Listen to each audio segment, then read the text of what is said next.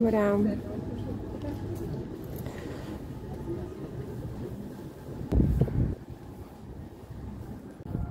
so Monoprix is kind of like, is it like a Walmart or is it sort of a higher? I think it's more high end than Walmart. Well, what would be the equivalent of this in the US? Because you have everything. You have clothing, you have household wear, you have office supplies, and then downstairs you have the supermarket, you know?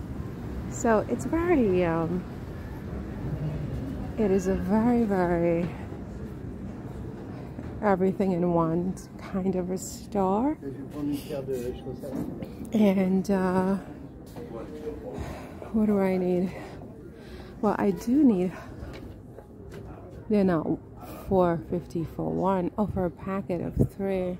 No, it's $8.99. Oh my gosh. Run, don't walk. Oh my gosh. I think those are less expensive at IKEA, no? What is this here? I don't think this would serve me as much as I would like.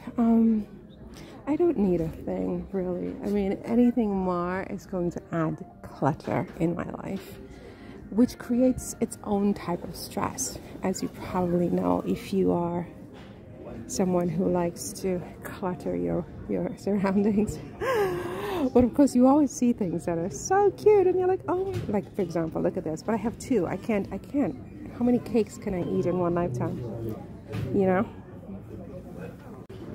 Very nice, but I don't need any more dried flowers. I really don't. But they're very nice. They're very nice. Very, very nice. I love everything, but I don't need anything. Yeah, I definitely don't need anything, but I love everything. Are you ever in that frame of mind where you just love everything, but you don't need anything? All right, so what I need really is it's not here. Where would I find it?